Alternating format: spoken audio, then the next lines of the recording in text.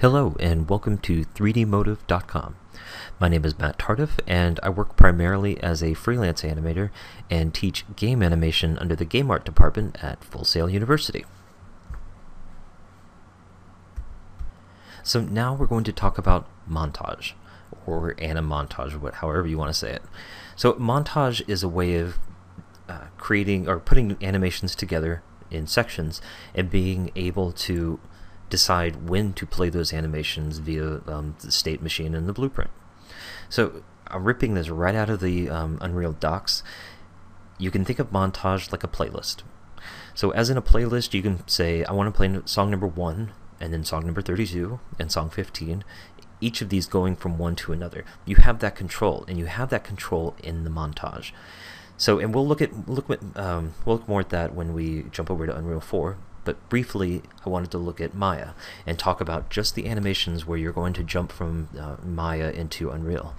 So, iteration is absolutely crucial. You don't want to create a super polished animation, then get it into the engine and realize it doesn't work, or it's too slow, or it's too fast. So all I did was create one pose, basically 2 poses here, from idle to shoot cycle, and then 17 to 22. Because that's all I want. I know that's the way I want to do it, and then I'm going to bring it into Unreal and say, alright, well, playing 1 to 12, is that too slow or is that too fast? I mean, it's not going to be too fast. Or do I want to, say, play it between 1 and 6, so it immediately goes from here to the loop? So that might be a better choice, but I'm going to leave it as 12. And I think I've already got it set up in Unreal as 12. So again, iteration is absolutely crucial. You need to know how it's going to work in the engine before you get it back into Maya and start adding breakdowns and whatnot. Don't waste your time. Okay, so let's go ahead and jump over to Unreal. Okay, so we've obviously found our way over into Unreal. So in my character area, I'm going to right click in the gray and go to Animation, Animation Montage. Attach it to the appropriate skeleton and hit enter. So on that, I'm going to call it Zach Montage and open it up. So the montage is broken up into 3 areas. We have the sections, the slots, and the branch point. We'll just start with the slots first. So the slots are where you store your animations. It's going to store any number of animations. And going back to the analogy that I talked about before of music and playlists and albums, you can think of slots as the album. We have our sections. There has to at least be one section here, and that's why we have the default. So the sections can be thought of as the playlist. So with your album being the slot containing all of the animations, the sections are where we can cut these animations up to say when we want to play them, what order do we want to play them in, and then we have the branch point, which can be used to switch animations within the montage and switch sections. And for example, you have a loop animation. In order to break out of that loop animation to play another animation, we need a branch point. So at that point, you can kind of think of the branch point as breaking the loop out of jail to some degree, giving it its freedom. Now it's time to set it up. So remember, sections, slots, and branch. So we're going to drag the animations into the slots. There you go. And there you go. So when you drag animations into the slots, it's always going to be top, bottom, top, bottom, top, bottom. Next, we need to create sections. So by default, there is always going to be, you need to at least have one section on the section bar. And so we're given a default. Great. So we're just going to go into New Montage Section and say Zach _ draw.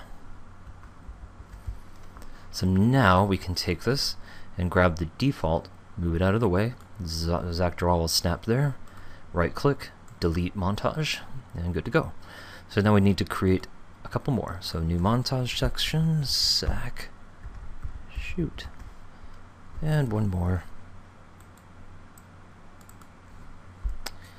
Zach return. And then I'll go in here and grab the section and try to get it right on the line. So remember, sections are what allow or gives us the ability to say when an animation plays. Alright, so let's go down here. I'll worry about that slot name just a bit. So now we have each of these laid out under sections.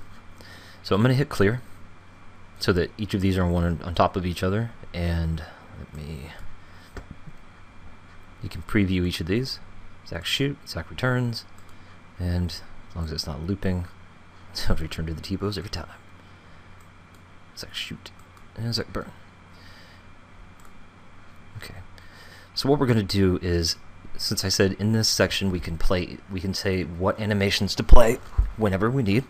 So I'm going to say Zack draw. Okay, so it's orange. And then I want Zack shoot. And in order to make Zack shoot loop, I'm going to have to hit it again and hit that again. So when it's blue, you know it's going to loop. And as you can see, he's looping. Now the only problem is we can't get out of this at the moment. I can't put a Zack return because it's looping back and forth. So it doesn't know. It's basically trapped. It's in jail. It doesn't know how to get out. So this is where we add a branch point. Branch points allow you to switch to and between animations within a montage. Break it down. That's the simplest explanation. So I'm going to create a breakpoint here. Branch, sorry, and say jailbreak. So I'm going to put it here at the end to say when he's done shooting, if I'm no longer looping, it's going to give it a chance to not snap right to Zack return. It'll give it a chance to blend into that to some degree.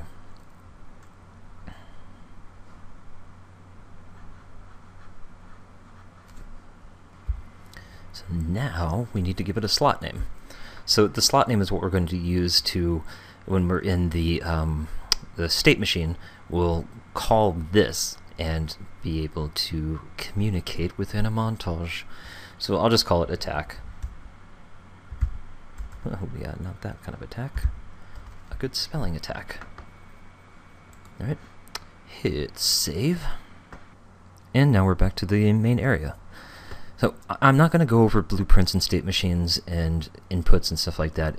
It's a whole other video in itself. It's involved, but I'll at least show you. So if we go over to the animation blueprint and take a look at, go ahead and compile.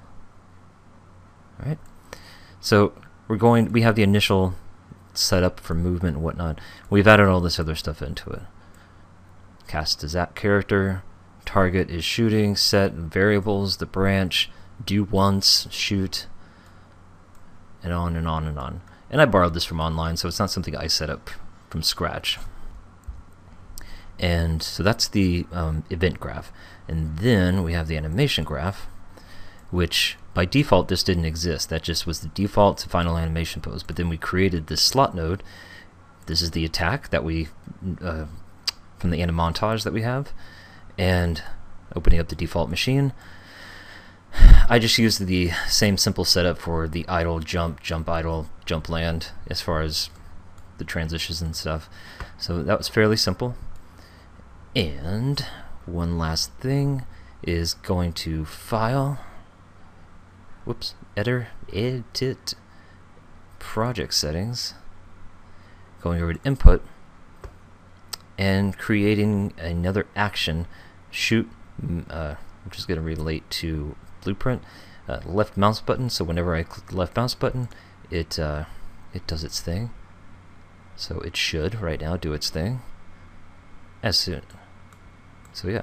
So I draw the weapon. I'm holding down the left mouse button. It's looping, and I let go the left mouse button, and it goes right back to the idle. So pretty cool. And I notice as I'm drawing, it's too slow. So iterations as I stated before, it's too slow, so I can move it from 12 to 6 and probably get a better result. Okay, so thank you. This is the end of the montage introduction, and I hope you have digested all of this information. So thank you for choosing 3dmotive.com for all your tutorial and information needs.